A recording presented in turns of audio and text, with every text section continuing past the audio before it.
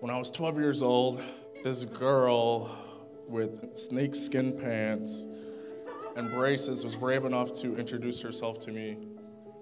She said, "Oh, you're Delmarius?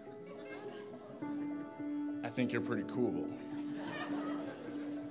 A few weeks later, Maria and I sat behind the Del's boys basketball varsity bench to watch her coach lead the boys to victory over the town rival, Adams Friendship. And this girl could not stop talking the entire game. I loved every minute of it. We would later cross paths when I was 17 years old. This girl walked into my math class, and I was head over heels from day one. I was never late for that class again. In between the spitballs, making fun of her, I weaseled my way to the front of the class and started giving her neck massages. I have the magical touch, so it's safe to say that I knew that I could ask her on a date. We've hit it off ever since. Honey, I'm so proud of you. The good Lord works in mysterious ways, and know that He put you in my life for a reason, to become a better man. So friends who have come from near and from far, let us ask the divine blessing upon this good couple.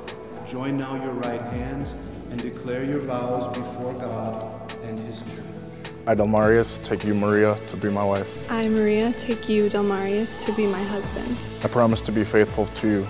I promise to be faithful to you. In good times and in bad. In sickness and in health. To love you and to honor you. To love you and to honor you. All the days of my life. All the days of my life.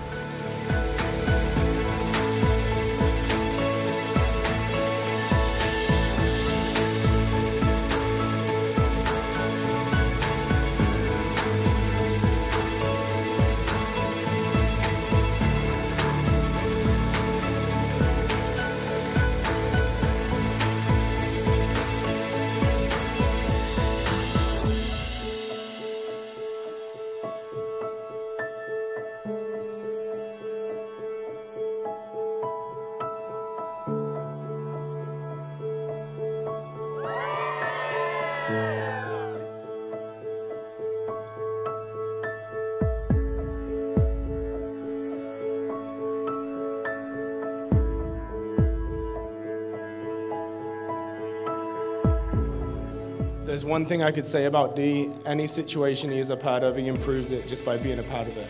And I know that the confidence he always carries himself with comes from the faith, strength, and love that he's found in your relationship.